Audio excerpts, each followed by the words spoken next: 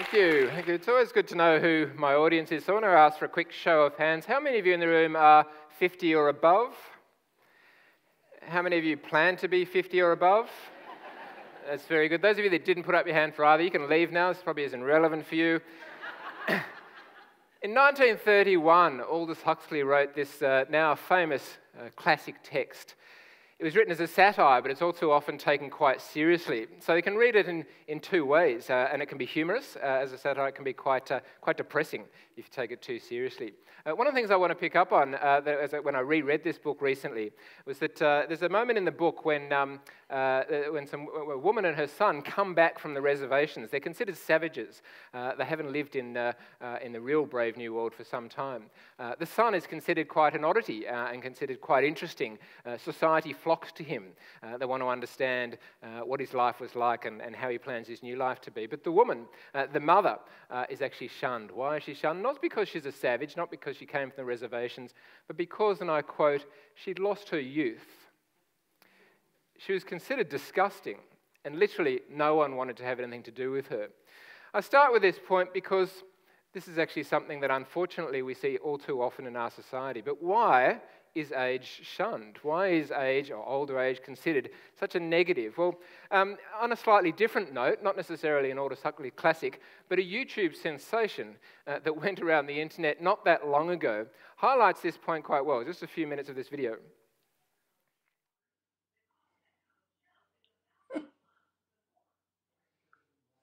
I don't hear it clicking, do you? Do you hear it clicking? No. Then there's something wrong. We're doing something wrong. Here it is. Oh, we gotta wait. Here. 16, 15, 14, 13. Here, get closer.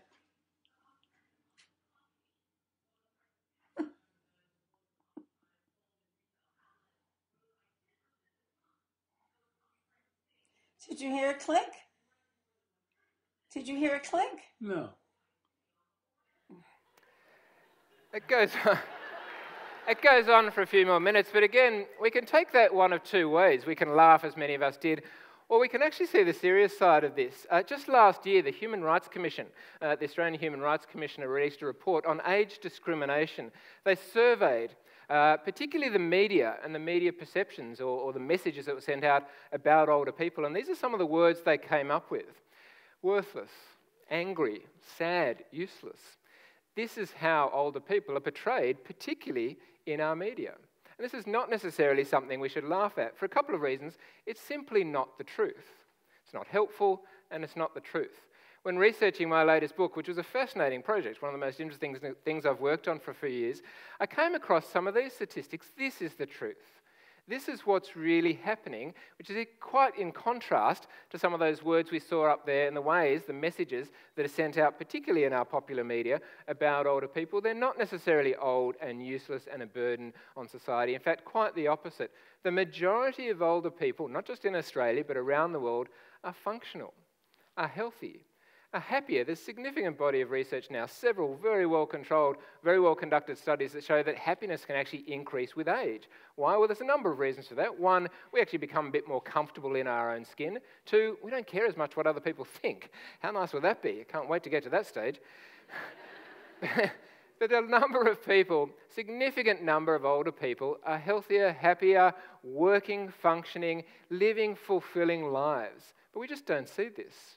We don't see it as often as we would like, and it's something that I'd like to remedy in my new campaign to promote positive ageing. So when I did the research, this is more the reality of what I came across.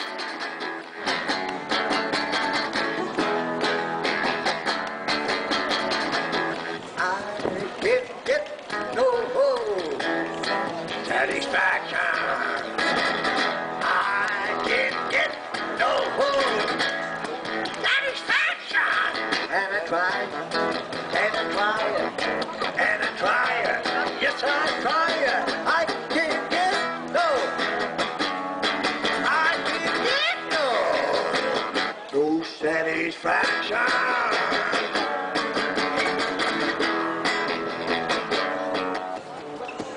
I can't get no satisfaction.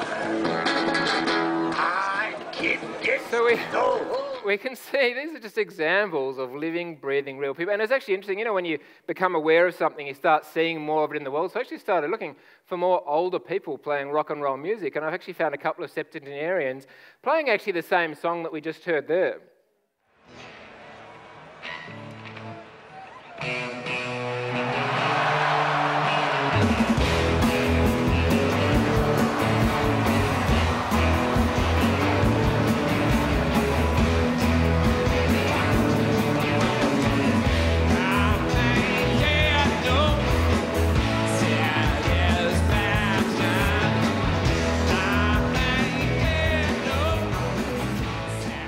Mick Jagger, 70. Keith Richards, 70. The Rolling Stones, I just read this morning, the highest grossing band in the world.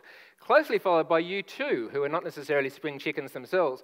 But these guys are still out there living fulfilling, active, very functional lives, pleasing millions of people in their 70s. And look, it's not just famous rock stars. Again, when I was researching and writing my book, I was privileged, absolutely privileged enough to interview some amazing people, particularly some local heroes in Australia, as well as reading about people all around the world who are achieving similar goals. Frank Dern is a guy I met through my brother. My brother's he's semi-retired now, but due to niggling injuries. But he used to be a very, very keen runner, and he was part of a group in Sydney called the Sydney Striders, a big running club. When he found out I was writing this new book, he said, look, you've got to meet Frank. You have to interview him. He's a legend. And thankfully I did interview Frank, and he is a legend. The week before I interviewed him, he's in his 80s, in his early 80s, the week before I interviewed him, he just completed yet another marathon. He's run something like 20 marathons, multiple half marathons, the 6-mile track, which is a more than a marathon length through the bushland with near vertical climbs. He still gets up and runs every single day. Maggie Beer, who many of you might know, the queen of culinary pursuits in Australia, she actually spoke at one of these conferences just a few years ago. One of the most passionate, pleasurable, lovable people that I've ever met. She just exudes happiness and enthusiasm. Maggie is 70, and she's still running a business empire around this world and making amazing changes. One of her latest projects actually is getting quality food into aged care homes. Maggie equates food not just with nutrition, but quality food equates to the quality of life. And she's very, very concerned, quite rightly, with the lack of quality food in some of our nursing homes, etc. Paul Clitheroe, who some of you may know, one of this country's most famous and most highly regarded financial experts, one of the founders of the IPAC financial advisory firm. He's just turned 60. When I rang up Paul to try and organise an interview for this book, he said, yeah, I'd love to help you out, Tim, but I'll have to be in a few weeks because I'm about to go and climb Mount Kilimanjaro. A true story. But these guys, these are just three, and there's many, many more that I interviewed and many more examples from the research. These people in their 50s, 60s, 70s and 80s are still doing amazing things, and there's no reason that all of us can't achieve the same sorts of things. And what I noticed when I spoke to these people was a phenomenon made famous many, many years ago called the psychology of possibility, highlighted particularly by Ellen Langer's research. And this is actually made most famous by a study that was conducted in 1979, became famously known as the counterclockwise study. What did she do? Well, in 1979, she took a bunch of, for a variety of reasons, it was older men, 70-year-old men, and they invited them to spend a week in a specially designed home out in the country. It was in America. But they redesigned the home so that every single item in the home, everything about the home, was retrofitted to 1959, 20 years earlier. And among other things, the men were also told to live their lives as though it were 1959. So last year was 1958. The radio they listened to, the books they read, the magazines that were on the shelves, etc., etc. Every single thing had been redesigned, retrofitted back to 1959. They were told to talk in the first person, in the present tense, as though it was 1959. Now, I'm simplifying this fascinating study, but what they found was really quite amazing. This is just 1 week in these men's lives. And before going into it, they conducted a whole range of studies, a whole range of assessments, physical assessments, psychological assessments. And in fact, to be honest, when they started to do these assessments, they started to worry because many of these men were quite dysfunctional. They weren't able to live independently. In fact, many of the children of these people came in and expressed concerns about how they'd be able to cope. And so the investigators started to have second thoughts, but they figured they'd go ahead with it. They said, look, nothing really bad can happen. The worst thing is they'll have a bit of a holiday. Long story short is something did happen, something fantastic, something really, really quite exciting. When they measured, when they followed these men up a week or two later, they had significant, statistically and functionally significant improvements on all of these measures. They'd lost weight, they had greater dexterity in their hands, more flexibility, improved concentration, improved IQ, improved memory. This is just in 1 week. And this came to be known again as the psychology of possibility. If we can turn back the mind, can we turn back the body? Well, the answer was almost pretty resoundingly yes. And this has subsequently been replicated in many, many other studies in many other ways. Mary Dixon became a pilot at the age of 50. Francis Chichester sailed around the world when he was 52. He did this alone. Henry J. Heimlich developed his emergency manoeuvre at the age of 54. At the same age, Anthony Hopkins received his first Oscar. George Burns received his when he was 80. Daniel Defoe wrote Robinson Crusoe at the age of 59. John Glenn went to space again when he was 77 years old. The average Nobel Prize winner is 63 years old. Theodore Mommsen received it at the age of 85. Taiichi Igarashi climbed Mount Fuji and next year turned 100. Then climbed it again. As for me, I'm 29 years old and I haven't done anything that I'd be proud of. Yet. And because of these people, I know that I still have time. I guess I shouldn't waste it. Life is not divided into episodes. It's whole, like a film I'm trying to write right now. Contrary to popular belief, people don't have best before dates. My grandmother just started dating again. Her new boyfriend is 89. No matter how old you are, you live. Now, I don't actually have a problem worshipping youth. I think I'm amazed by the younger generation, and I'm amazed by my kids and what their friends are doing, and some of the social movements that are happening now that are particularly promoted by younger people. But that doesn't mean that we can't worship older people, because many of those myths and misconceptions are really unhelpful for all of us involved. And as we saw there, there's no reason why we can't. In fact, many, many people do achieve their best in their latter years. Why? Because although there's been this idea that we physically deteriorate, and I don't actually even accept that now, I think a lot of that is actually untrue and unsupported. It doesn't have to happen. What we sometimes forget is that there's actually growth through aging. There's maturation. We find advanced wisdom that we don't have in our youth, and these things are often forgotten about. So what I'd like to almost finish with is a couple of simple strategies. What can we actually all do? Because it is simple. One of the sparks for my new book actually came about from some research I heard about at a TED conference a couple of years ago about an Australian scientist who's living in America researching that the very sexy drug that all the journalists like, resveratrol, which came out of the red wine drug that many of you might have heard of.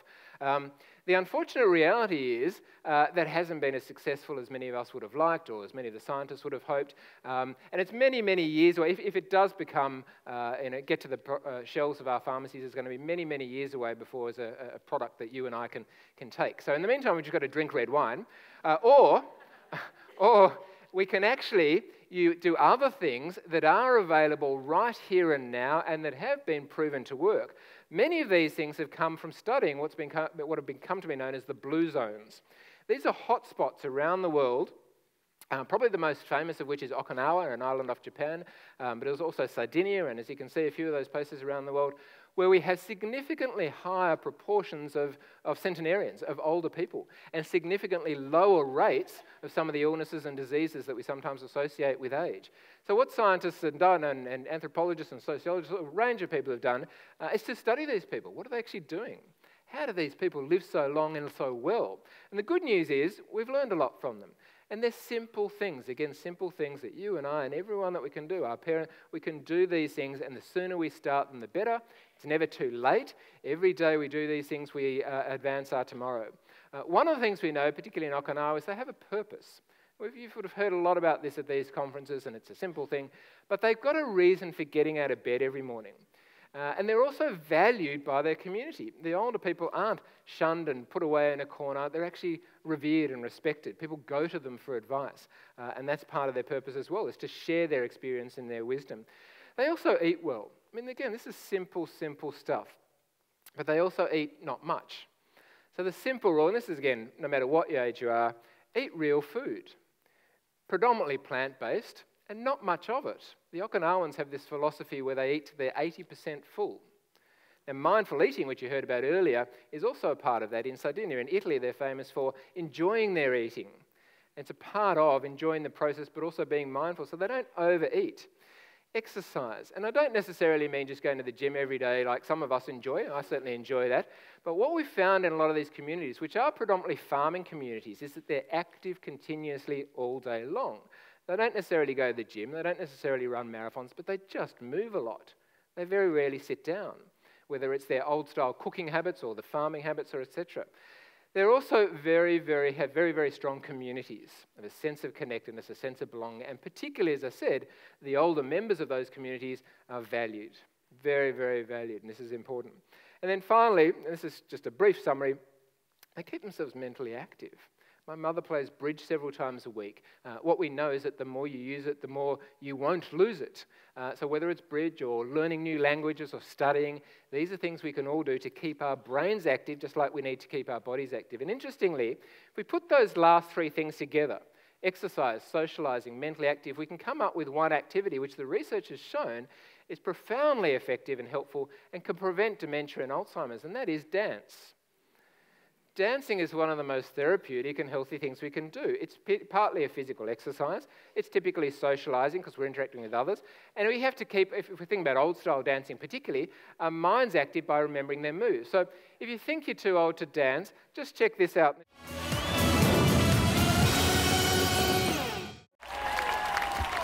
Oh, this is weird. Hello. Welcome. Thank you. Actually reminds me of a Little Britain sketch that I did. Please, could I have your names? I'm Paddy. I'm Nico. And what is the nature of your relationship? It's a professional one. And might we ask you your age? I will be 80 this July.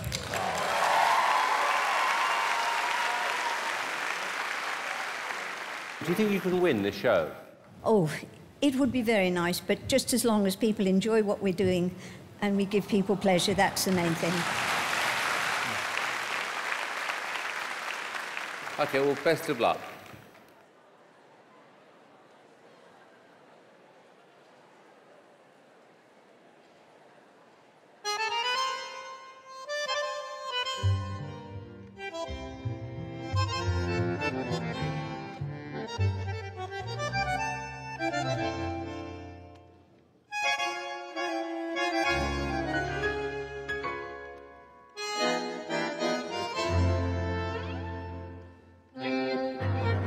Fastest routine I've ever seen.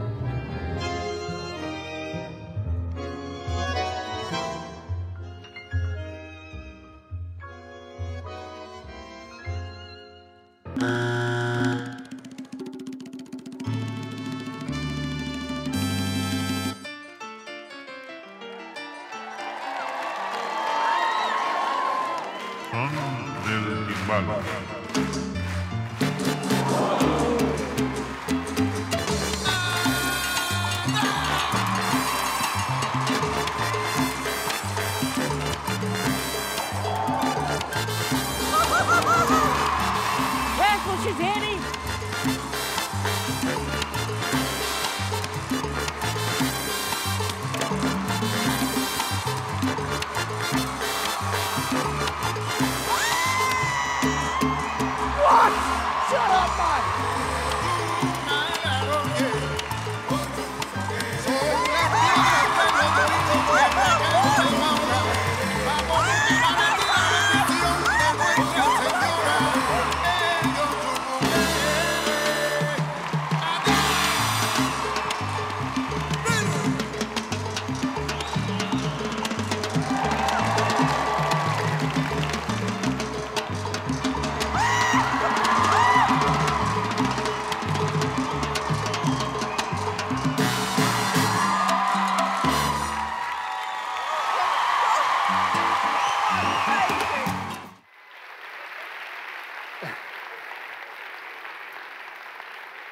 You've probably heard the saying, life's not about waiting for the storm to pass, it's about dancing in the rain. You can now take that quite literally. Thanks for listening.